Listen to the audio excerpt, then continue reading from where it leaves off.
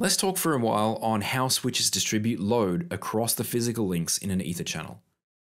For our example, we're going to assume that there are 4 physical links. The way this works is a bit complicated, and it can depend on the model of switch you're using too. But it essentially comes down to a process called hashing. Hashing is used for a lot of things in the IT world. We'll see it again when we talk about security later in the series. A hashing algorithm takes any input and generates a fixed value as an output. The output that it generates is a bit like a signature, and that signature represents the original data. You can think of it a bit like you're in a library. Books are organised according to category and are given a number. This number represents the book. Using this number, you can find the book. Let's take a very oversimplified example. We'll pick a number, let's say 9. This is our original data. Now for our hashing algorithm. Our algorithm will be to take the original number and divide it by 4. The result of this is 2 with 1 left over. We could say that the 1 left over is our hash value. We could take any number we wanted, apply our algorithm, and get a hash value as a result. So, although real hashing algorithms are far more complicated than what I've just explained, basically there's an input value, and there's an algorithm, and there's a hash value that we have as a result. So, what's this got to do with Ether channels? Think about a frame that needs to be forwarded across the Ether channel. The switch will look at the frame's details. This might include things like source and destination MAC address, IP addresses, and port numbers. It will take these values and run them through a hashing algorithm and generate a hash value. To keep it simple for our example, let's imagine that a hash value will always be 1, 2, 3, or 4. The switch will assign certain hash values to particular physical links in the Ether channel. So a frame with a hash value of 1 may be sent on the physical link 1.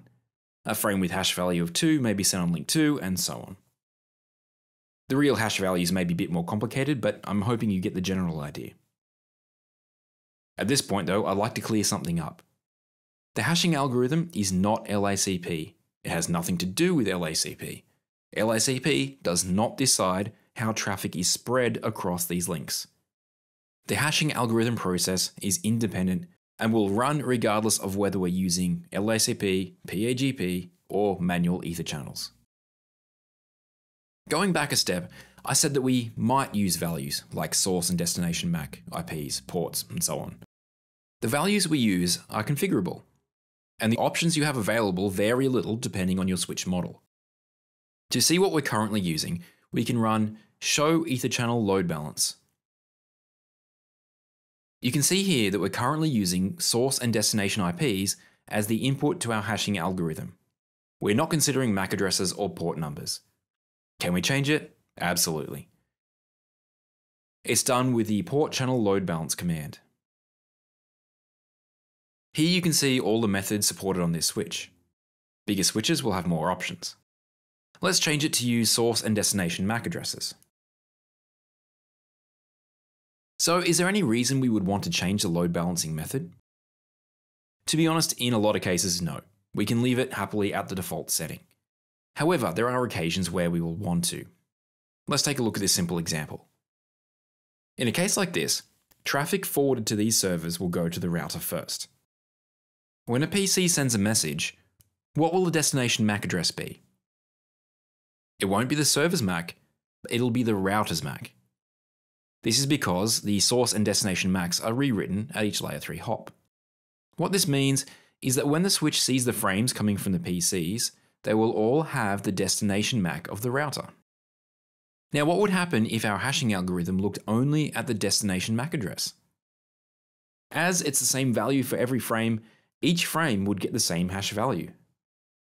The result is that all traffic would be assigned to one physical link. We could say that the traffic is pinned to this link. So, if this was happening, we would change our load balancing method to include more information. Maybe source MAC or source IP address. What we really want is a lot of variety, which helps to spread the traffic across the physical links in the Ether channel. The key point to take away from this is that there is no guarantee that traffic will be evenly spread across these links. We might be expecting 4 gig of bandwidth, but we might find that we're getting a bit less. We'll cover this a bit more in the lab if you're interested in taking a look. And here are the final 3 quiz questions. I think you'll enjoy thinking these ones through.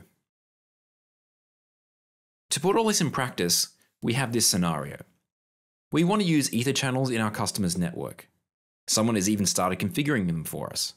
However, they don't know how to get them to work. You need to find out why they're not working and fix them. The next video is the last in the Layer 2 and switching section of this series. Head over to the next video to learn about power over Ethernet.